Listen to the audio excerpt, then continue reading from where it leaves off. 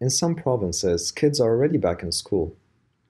If schools are to reopen when it is safe to do so, an individualized plan needs to be made for children, youth, and families who are dealing with diabetes during the pandemic to ensure that everyone is safe.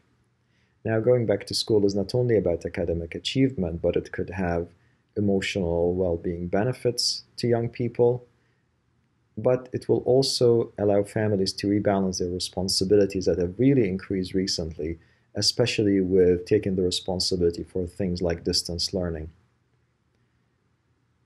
It's important to keep in mind also that children with diabetes are not at higher risk of acquiring COVID, but going back to school will involve using the measures that are necessary to flatten the curve.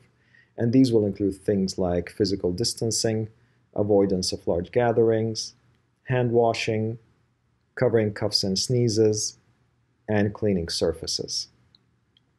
If a child or youth with diabetes is not feeling well, then they need to stay at home and not go to school. They also will need to follow their sick day management plan. Please speak with your schools and with your diabetes team to get more information about the safe return to schools.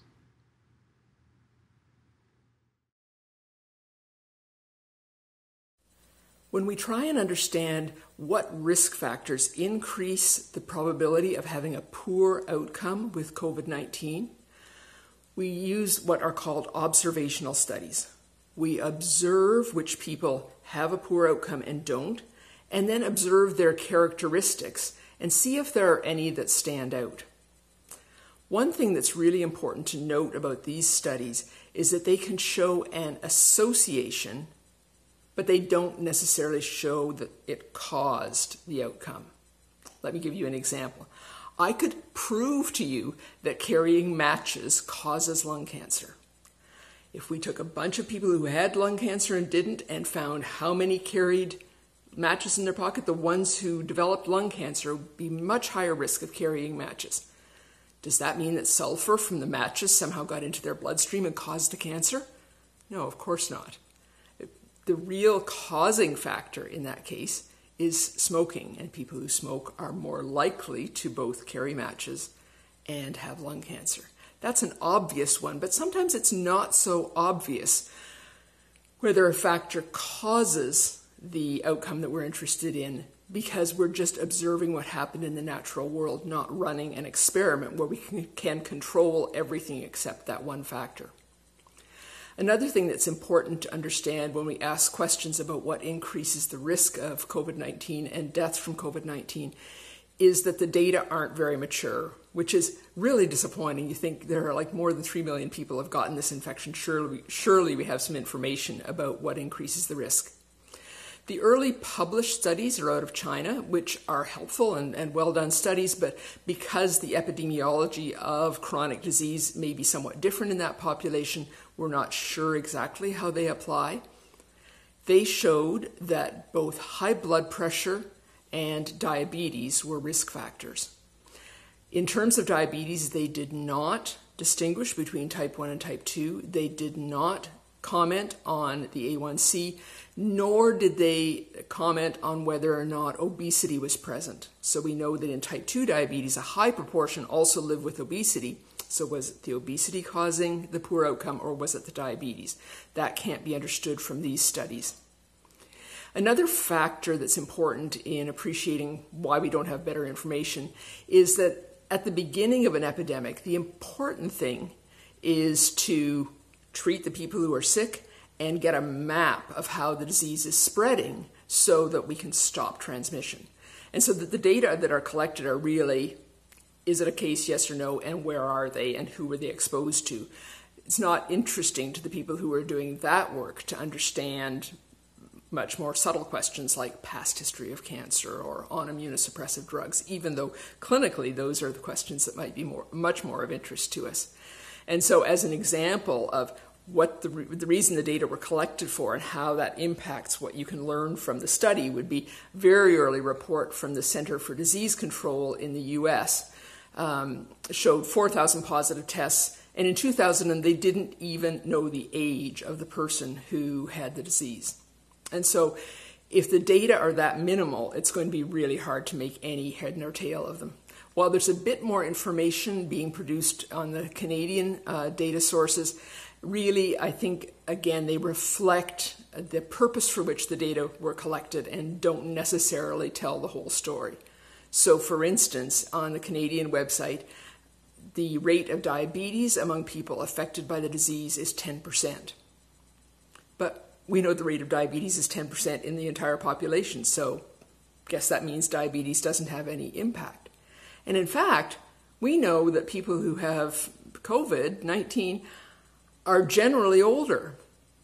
And people who are older have a rate of diabetes in Canada that's much higher than 10%. So we could conclude that diabetes protects you. No, don't do that. Just say, gee, these data were collected for a different purpose. They're not really going to answer that question. We have obtained a preview copy of a study, a large, well-done study from the United Kingdom. It hasn't been published yet, so we need to reserve full confidence in the data until it's undergone peer review and been accepted for publication. But it does shed some interesting light. In this study, they used research-ready electronic medical records. So the long history of people, we can know what diseases they had in the past, whether or not they have high blood pressure, what their A1C is. All those data are collected in an anonymized environment. So the researchers don't know who it is, but they can link all these pieces of data about the patients. And they've developed this report that has found some interesting factors that are associated with, but maybe not causing, death from COVID-19. First, which was somewhat surprising, although also confirmed in the Chinese data, was that male sex was a higher risk factor. So men were about twice as likely to die than women from COVID in this study. Increasing age was definitely a risk factor, again, concordant with other studies. Being between 60 and 70 doubled your risk of dying. Between 70 and 80, it was almost 5 times higher. And over the age of 80, your risk of dying was nearly 13 times higher. So clearly, sex and age are not factors that we can change, and yet they can have a big impact on the disease. The study also found that having diabetes with an A1C over 7.5 increased the risk, just over double the risk. But again, unfortunately, no information about type 1 and type 2, and no information. This study isn't really able to answer the question about, well, is it really the diabetes or all the other things that we know travel with diabetes? Because this study also found that obesity was a risk factor, that being from low socioeconomic status was a risk factor, and that being South Asian or Black was a risk factor. And so since all of those tend to travel together, at least in a Canadian population, really going to be hard to sort out which is which. I think that people who carry those risks do need to be especially careful, and all of us need to be careful to protect them.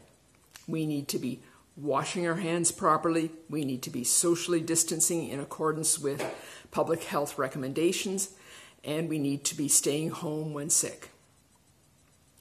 We will continue to monitor the data and keep you updated as we get more information about the risk factors associated both with getting COVID-19 and with having poor outcomes from it.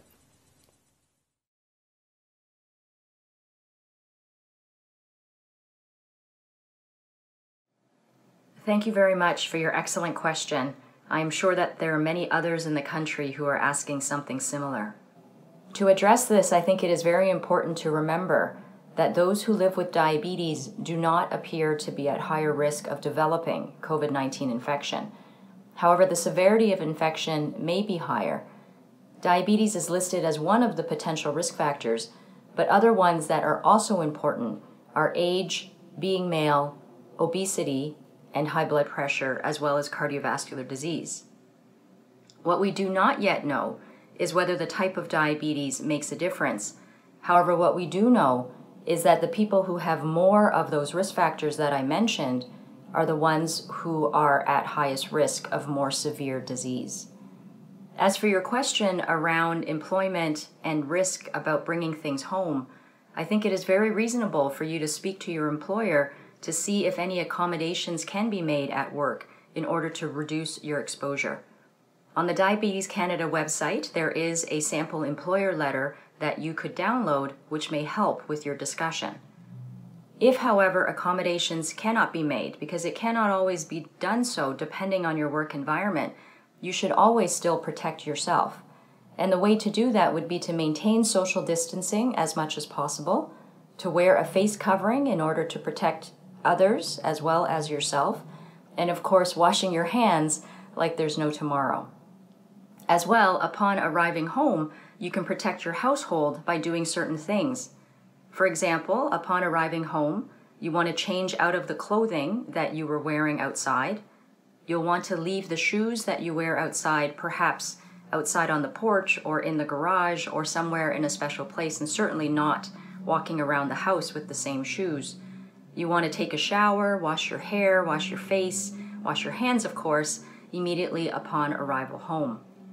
Those simple measures will also be able to protect the people that are at home with you. Finally, I'd like to say that everyone is concerned at this point, and that is completely understandable. Eventually, the world will have to open up in some form or shape that will likely look quite different than before. But returning to our jobs is something that we are all going to have to do. The issue is going to be doing it safely and ensuring that we protect ourselves and our loved ones as much as possible. So let's control what we can control and do what we can to protect ourselves.